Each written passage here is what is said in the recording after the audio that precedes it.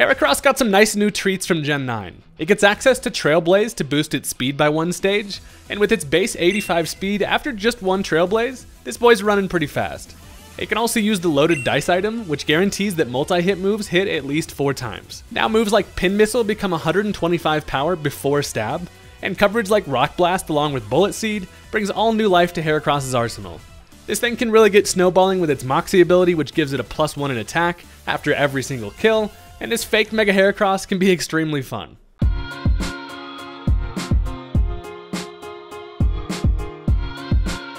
Ladies and gentlemen, today we are here with the greatest bug on a quest to unlock this thing's full potential. It's super fun in Gen 9 lately, and I just really enjoy this Pokemon. If you do as well, make sure to click that subscribe button, or else Heracross will absolutely eat your children, and these are just the rules. So without any further ado, let's go ahead and jump into the match.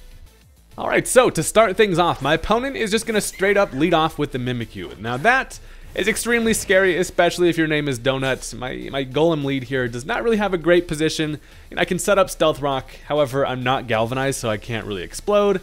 I can't counter this thing, and I know this asshole wants to start dancing with some swords because, you know, starting to get some early pressure with a Swords Dance Mimikyu is extremely scary. Mostly just because you have to knock this thing's damn head off, break its neck before you can even do any damage to it. So I decided to get out of there, and I'm actually going to switch into young Pinhead Larry. I can come in, get a nice little Intimidate, knowing that this thing is going to Swords Dance. It's now just going to be sitting at +1, which makes it a bit less scary here. So I also know that I am going to be faster. I can at least go for a Bug Buzz here, which is going to break this thing's disguise, and that's going to be quite a relief because now I do have Mons in the back that should be able to outspeed and hopefully take care of it. So I do take a little bit of Life Orb chip there. They decide to go for a second Swords Dance. They're going full, trying to get me on the back foot from the lead here, and this thing now sitting at the +3 attack is absolutely a problem. So at least I go for the Air Slash here, kind of thinking that now they Shadow Sneak. However, I get some solid damage there, and they actually decide to go for the Play Rough, which, you know, is going to take care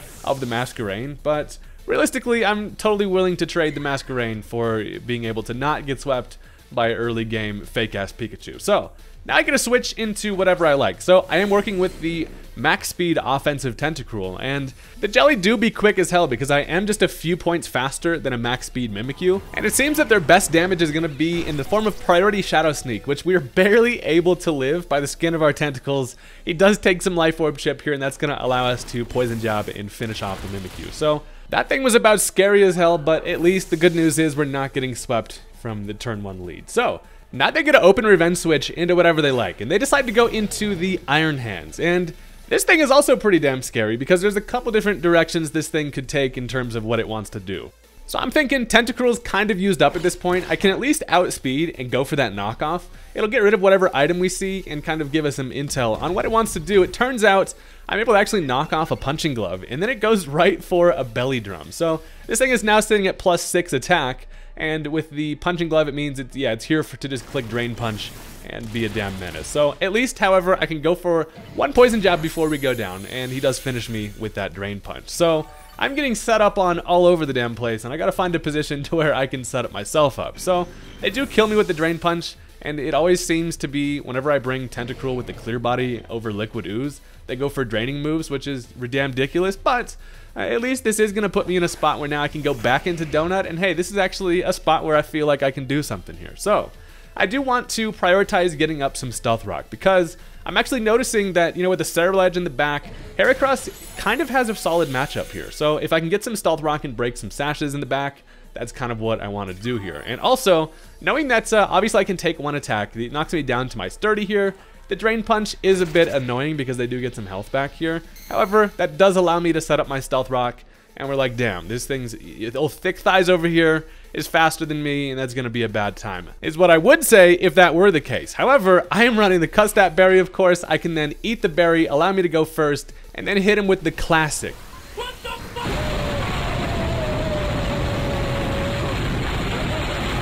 It's actually anticlimactic as hell because the explosion does in fact not kill the Iron Hands here, but it knocks it down to like 10 HP, and he's gonna Drain Punch the air for absolutely nothing, and now you know, it's actually kind of good that that left that with the amount of HP it did, because now we see an amazing opening for the absolute GOAT. I can now bring in the Heracross, and it is absolutely go time, baby. We're going to go ahead and blaze a trail here, because I can easily outspeed, finish this thing off with a Trailblaze, and that is going to give ourselves the nice little +1 speed that we need to be able to outspeed pretty much everything they have left. Now, not only that, but we also get the Moxie boost. So we get ourselves a nice convoluted ass Dragon Dance here, as we're now sitting at +1 attack and speed. And now here comes a pretty big issue ordinarily to the Heracross. So while this does look like a bad matchup for the Heracross, this boy does not know that I in fact have a pocket full of rocks ready to throw at some bitches. So I can actually just go for that Rock Blast with our loaded dice. Of course, it guarantees that it's going to be able to knock this thing out. And even actually, if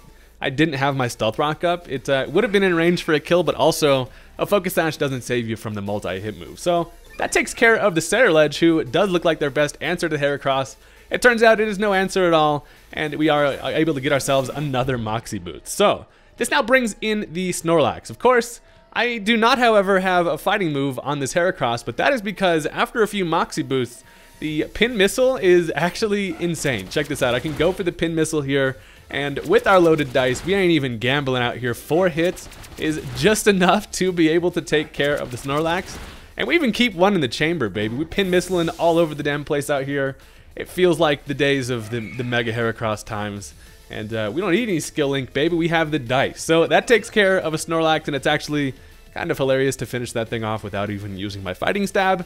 But they're kind of running out of options against the Heracross. They now go into the Empoleon, who, while I again don't have the fighting coverage to take this thing out, I do in fact have a damn gun. I can go for the neutral Bullet Seed hit, and it looks like 4 hits should maybe be enough to take this thing out. There's always potential for the 5. But as you're going to see here, this Empoleon, he is like damn 50 Cent out here getting shot 8 times. And he does live with a sliver of HP. We are only able to hit 4 times. But the good news is, even though they connect on a Hydro Pump, from full, Heracross absolutely eats it. We just take a nice little mouthful of water at this point, and we're feeling quenched and better than ever, to be honest. I can then just go for the Bullet Seed. It's 100% accurate, guarantees that the Empoleon goes down, and being at full HP to take that Hydro Pump was extremely clutch, and they are lucky that they hit it, but the Heracross does not give a shit. So we get ourselves another Moxie boost, and at this point we've snowballed to a point where the Heracross is absolutely out of control. We are an absolute beast here, and their final Pokemon is going to be the Golden Go. So I actually do not have a super effective hit or even a neutral hit against this thing, of course, but with all the Moxie boosts that we do have, I just decided to go for the Bullet Seed. It's going to do a lot of damage regardless, while it might not take it out due to that Steel typing, but they actually end up committing the Terra here. They're going to go for the Terra Ghost. Now, at this point, they probably just click the button because it doesn't really matter at this point. I have a lot of Mons in the back to take care of the Golden Go. But that's actually amazing because Heracross is now in a spot where Bullet Seed actually should be able to finish this thing off with no more Steel. And Buddy is absolutely in shambles, seeing the true power of Heracross. In this situation, that actually worked out amazing, and not a better showcase to show what Heracross truly can do once you get that speed boost. So that is going to be the end of the match. And I thought that was just kind of a hilarious one to see Heracross do some shit that ordinarily is not able to really finish up a match like that. But that is going to be the end of the game, and I do want to thank you guys for all the support. If you do enjoy the videos, make sure to leave a like. And I did also want to give a shout out to my channel members. If you missed the announcement, I did open up my channel members on YouTube here. If you click the join button below, for $4.99 a month, I've decided to multiple times a month upload kind of extra content where it's going to be a lot of extra battle videos if you're craving some more, but also I plan to do things like kind of behind the scenes looks at how I build my teams, and maybe just kind of some tutorials. But if you're interested, hit that join button. But of course, it's definitely not required. It's just one way to support the channel if you're into it. And as always, it won't change the regular content here, but it's just one way that I kind of wanted to see if people would enjoy and get value from. So yeah, thank you guys very much for watching. I will catch you next time. Peace out.